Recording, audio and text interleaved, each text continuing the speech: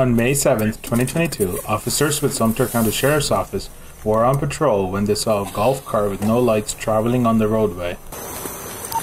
Hello, ladies. Hi. You have your driver's license on you? I don't know if I have it with me, to be honest with you. Okay. Do you know where you're at right now? Well, we're a little lost. This. Okay. Are we not supposed to be on this road? Correct. You're not supposed to be. You're not supposed to have a golf cart on the roadway. Well, we're following this app. This is the golf cart app. I don't know what to tell you. You're not from here? No, we're not. Okay. We've only been here 2 days. Okay. Gotcha. Yeah, we're following this. And on top of that, you have no lights on. I don't. Do you have yours with you? I have a license. Yeah. I said also your vehicle light. The golf cart lights are not even on. So, gotcha. So, are you renting something? Are you down for the weekend? Airbnb. Like okay. Are you both from Wisconsin? Yes. And where are you guys coming from? We were at the square. The one right up here? Yep. Yes. Okay. So we're just following this app. Miss Colleen, go ahead and step back here for me. We need to have a conversation real quick.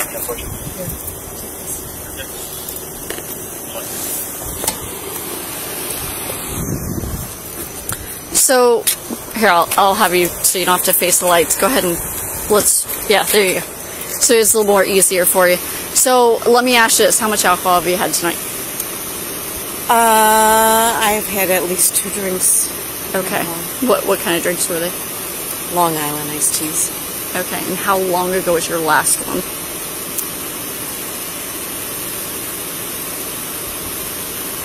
We probably started drinking at like 7 o'clock. But when's the last one you had? Not when you started. Maybe 9 o'clock. Okay. So it's been 2 hours since you had your last drink? I think so, yeah. Okay. Did you have anything to eat tonight? Earlier this morning, or earlier in the day. So nothing not since I had alcohol, no. Okay. So let me explain to you what I do. Okay. I specialize in DUI. Okay. All right. So I'm the DUI unit for the Sheriff's Office. Deputy Ledson's statements. I specialize in DUI, and I am the DUI unit. Stay to the end of the video to see how her statements played out in court. I could smell it. Both of you guys have been drinking. I can see both of you. Your eyes are bloodshot, glassy, okay, which that's what I noticed right off the bat. And then I could smell the alcohol. So I want to make sure that you're safe. Well, first of all, we got to get you off the roadway and on a golf cart path on there to figure out where you're at. But in order to do that, I need to make sure you're safe to drive this golf cart. Okay. In order to do that, we have to do field sobriety exercises to make sure you're not impaired. Because the difference between impairment and then having some alcohol is you can still have alcohol, you just can't be impaired. Does that make sense? Yes. Okay. So, and everybody's body is different. That's why we use the exercises to determine stuff like that. Okay.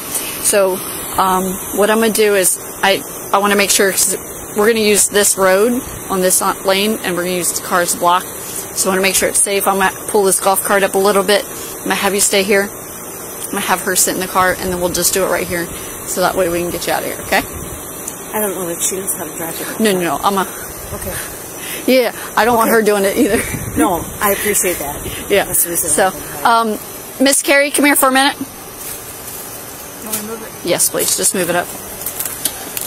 I'm just going to have this deputy just move that golf cart up. I didn't want you. Honestly, I've never driven a golf cart, so. Is it turned on? Yeah, this is our first time. Prior to 2 days ago, I never did a golf cart. Yeah. Really? Is it that easy? Well, it's not that difficult. I mean, I've never been here before, so. It's honestly, it's hard to navigate. You have to put it into reverse. Oops. There you go. Which is on the bottom. Right there.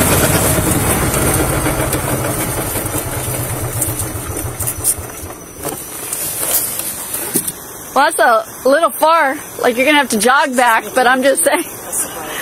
Yeah. I want to make sure she's okay to drive to get onto the golf cart path. So I'm going to Miss Carrie, I'm going to have you go ahead and sit back into the golf cart.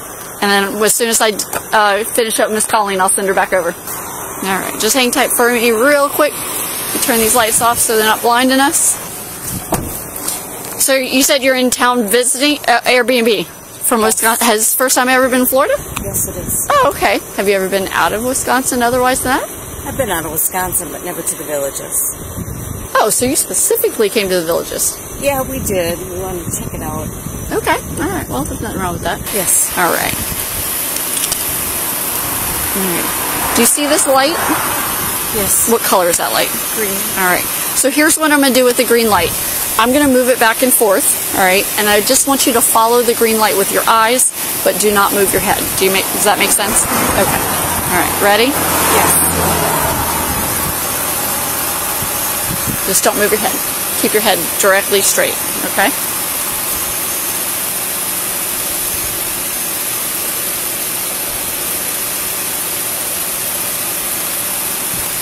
Where are you looking at? You. Well, my light's over here and you're looking over there. Don't try to just look at the light and follow wherever it goes. Don't try to beat the light, okay?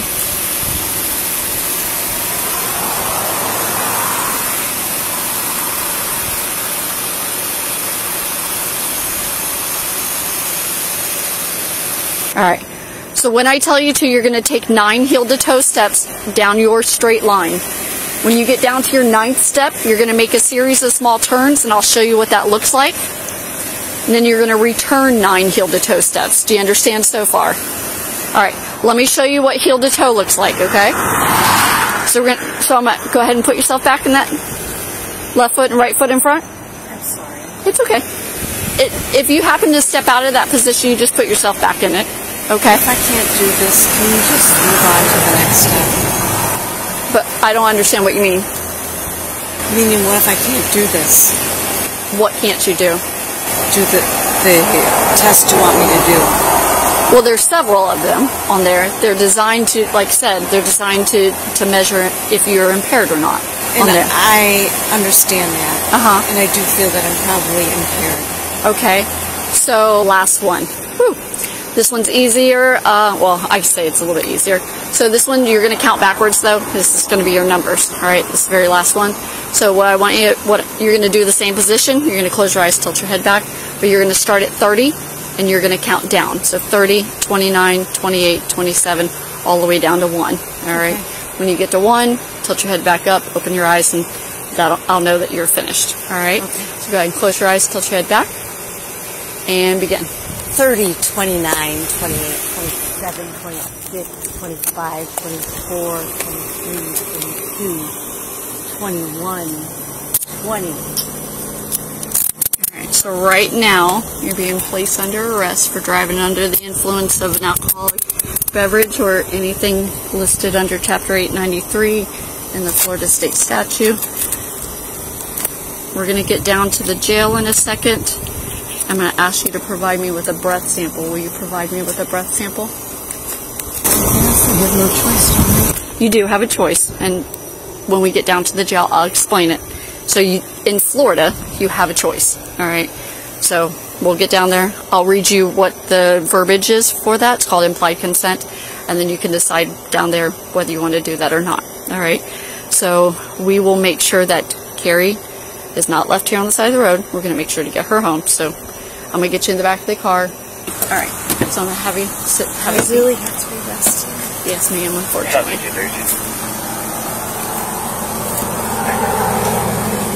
There's a caution there for that. Here's the right off. Let me go get your shoes. All right. It takes about 20 minutes to get down to where we need to go. All right. And then this deputy's going to stay here with her and situate with that, okay? So just hang tight for me, and we'll be out. Carrie can't drive either. She's not driving. We are going to figure out a way to get her home, okay? She will not be driving, because I don't want her to be in that same situation, okay? Correct. Okay. Hang tight for me. So let me explain. All right, so Miss Colleen has been placed under arrest for driving under the influence in the state of Florida, okay? So when she went through the field sobriety exercise, there's multiple indicators. She has had way too much to drink. So she's going to go down to the Sumter County Jail, and this deputy is going to give you all the information. All right. We are going to help you get home because you can't drive the golf cart home either, okay? Because you've had something to drink, and I don't want you in the same position. All right. So We're going to make arrangements. The address she gave me is where you guys are staying? Correct? Okay. So this golf cart gets towed on there. We will give you the paperwork where it goes. She's going to give you the information where she's going on there. So there'll be a bail. Are you familiar? I know she's never been arrested. Have you ever been around the process either? No. Or known anybody? Okay. No. Okay. Well, I'm not trying to be disrespectful or anything. Just some people you just never know. So in the state of Florida, when there's a bail, the bail is $1,000 for her. Okay. If you call a bail bondsman, which you can just Google Sumter County bail bondsman, any one of them, they will they will pay, hold on, was it 10% you have to pay? 10%. So it's $100 to get her out. So you're going to tow? So we have to tow this. Okay. And so somebody has to go back, pick it up and pay the tow and... Yeah. I don't know how Airbnbs work. I'm not sure. We're going to give you the paperwork where it goes on there, so you'll have a copy of that on there. But like I said, once tow truck comes to get this deputy will go ahead and take you to the house. Is there any way you can put this in front of me? So they're not actually, what it is you're twisting the wrist on there. So the easiest way, I can't put them in front, it's policy on there. So if you just sit almost a little bit sideways on there. Like this one? Correct, like that. Yeah, because you can see they're not tight, it's just... No, I know they're not tight. They're oval. It's just uncomfortable. Yeah, they're oval and your wrists are oval, so when you go to move, it hits the sides on there, so... The driver was handcuffed and taken to Sumter County Jail to undergo further processing. What happens with the fact that I'm not a Florida resident? It still affects your license. So whether it's still going to affect your Wisconsin license on there. All right. So this is Miss Colleen. She's Signal 1. Just golf cart driving down the road. No accident on there. So never been involved, period, in law enforcement. So told her we would explain every step as we went. All right.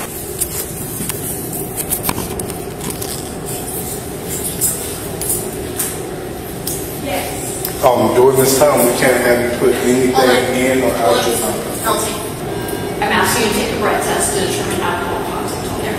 If you refuse to take the breath test, your license will automatically be suspended for a period of 1 year, and you won't be able to do anything until that 1 year is up. So, for example, if you... and that's true of Wisconsin? Correct. The driver asks Deputy Letson, and that's true in Wisconsin as well, to which the deputy answers correct.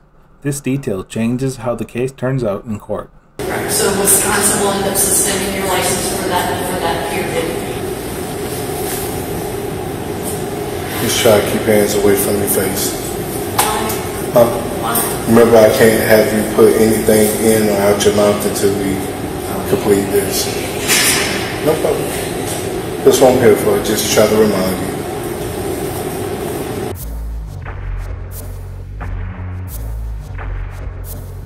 The driver was charged with driving under the influence. The charge was dropped after her attorney filed the motion to suppress. The judge approved the motion based on these facts. The deputy's testimony stated that she asked the defendant to perform field sobriety exercises, which directly contradicted the deputy's body cam footage, where the deputy told the defendant that she is a DUI expert and the field sobriety exercises, quote, have to be done, unquote, leading the defendant to believe she had no option to refuse. And the deputy also told the defendant that her license would be suspended if she refused to do a breath test. Since Wisconsin is not part of the Interstate Driver's License Compact, her license was unaffected. The judge wrote, "Deputy's inaccurate advice, which the defendant relied upon, rendered the breath test inadmissible."